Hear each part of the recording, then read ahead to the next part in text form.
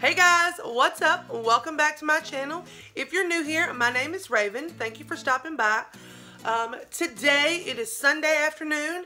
I just got home from church and I decided to hit the drugstore up early this week because I am on the hunt for the new Wet n Wild Cushion Foundation. I want to see just how good this stuff is. I've heard some really good reviews about it, and everybody is saying if you have oily skin you may not like it. Well, I have some oily skin and I want to test it out to see how well that theory holds up. So, unfortunately, they did not have it at my CVS, and I don't really like to shop at Walgreens. I mean, I will, but the CVS reward bucks, they're my favorite. So, I got a nice little haul for us today. I thought I'd go through what I picked up, and so if you're interested to see what's in my drugstore haul, stay tuned. First things first, I'm on my list. Alright, so we talked last week about my empties and that I ran out of my moisturizer. So I love Laura Lee's channel and she always talks about the Garnier Moisture Balm. So I thought I would check that out. It is another gel moisturizer. So let's dig in. Oh God, it's very similar. Okay, this is the Garnier Moisture Balm. It says this antioxidant super moisturizer. It's got hyaluronic acid. I love this kind of stuff. It's so cooling on the skin. It feels really nice. Alright, well, I'm going to be testing this stuff out this week and I will let you guys know what I think about it. And actually, this is, so the Neutrogena Hydro Boost Gel Moisturizer is $19.99. This was $16.99. And then at checkout, when they, if you go to CVS, they print out all the coupons on the bottom of your receipt. I actually have I have a 40% off all Garnier facial care. So if I like this stuff, I'm going to stock up. Moving right along, the next items that I picked up were from Maybelline. I had it was like $3 off of Maybelline. And then if you bought 2 Maybelline products, you got $5 reward bucks. So, on the next purchase. The first one is I had to replenish my Maybelline Instant Age Rewind Concealer. I am in... I always drop stuff. I am in the shade Light Pale. This is my Holy Grail Concealer. Fight me. And then I have heard so many people talk about this stuff. And so I'm finally going to check it out. It is the Maybelline Master Chrome Highlights in the shade Molten Rose Gold. Alright, let's open this up and swatch it. There was one that was like just a straight up gold, but I think that might be a little too dark for my pale tail. I love swatching stuff, but I also hate to ruin the cute pattern. Alright, let's see. Oh, that feels very, very nice. It's not cute anymore. Alright. Oh, okay. I ain't mad at it. Okay, reflection, come through. There's some serious, serious glow. Okay. I'm not mad at this at all. I'm going to be testing this stuff out this week, and I'll give you my thoughts on it. Probably comment down below or check out my Instagram. It's at @the_makeup_broad, and I will talk a little bit more about my experience with these products over there. Alright, next up, I picked up some Milani. They were buy one, get one half off. So everything that I got from Milani today is brand new. I've never used these products. I don't have any really good contour stuff that I really like. So if this is not new, you can correct me in the comments down below, but I had not seen it before. It is the new Milani Contour and Highlight Cream and Liquid Duo. And it is the light natural shade. Alright, so the contour is a cream contour. It has a bullet applicator, and then the liquid highlighting liquid has a doe foot applicator. So, alright, this is the contour shade. See how this blends out.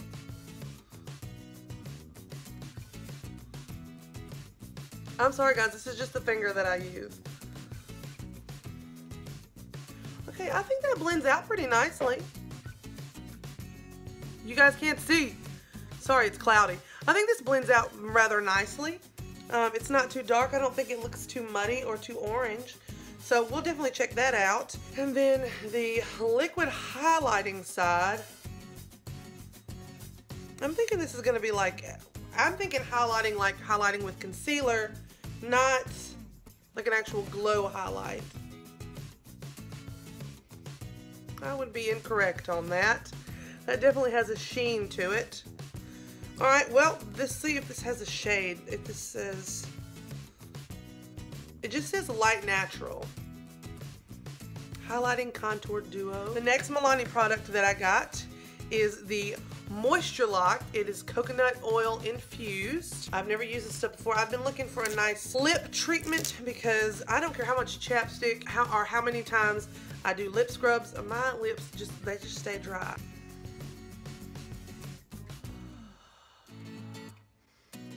Oh my god, that's like sunshine on my lips. Can't wait to give this a try. Hopefully my lips will be nice and luxuriously moisturized. Alright, then finally, this was in the new section, so I don't know how new it was because sometimes our drugstores, new means 2 years ago. But I picked up the Milani Stay Put Brow Pomade in the shade Brunette. I just can't keep buying the Brow Wizzes. They're great, don't get me wrong, it's a wonderful product, but I got some thick eyebrows, or I prefer a thicker eyebrow, and frankly, it just was using up too much product. And I tried the Anastasia Brow Gel. I don't like it. There's nothing wrong with the product. I don't have a light enough hand for the application. So I've been using brow powders, but I wanted to try something that takes up less space and is more compact. So let's just see. Oh, it's a pencil?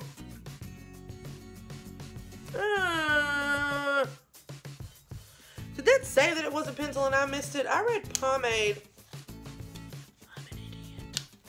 I read pomade thinking it was going to be more like a gel, like almost like a gel eyeliner pen. Anyway, it's a pencil, so we'll...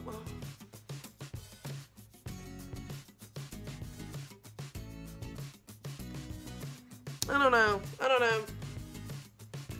Let's see. Can you guys see that?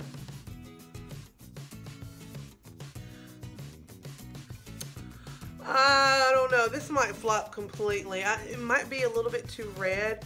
I don't know. I'll use it and I'll put a little review up on my Instagram account. I don't know. Let's check out. I am a fan.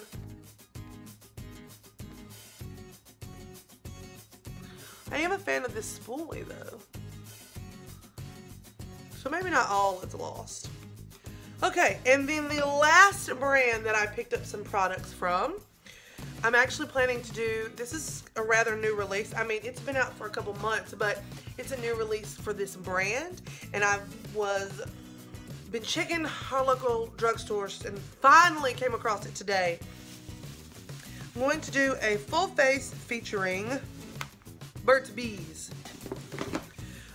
This company, as far as I can tell, has always just been into lip products and a little bit of skincare. And so when I saw that they were coming out with a makeup line, I wanted to try it and see if it was worth it. And frankly, this is on the high end of the drugstore pricing. I picked up a foundation, a powder foundation. These were both $16.69. I picked up a blush. Picked up a blush and an eyeshadow trio, and I believe these were both, I believe this was $12.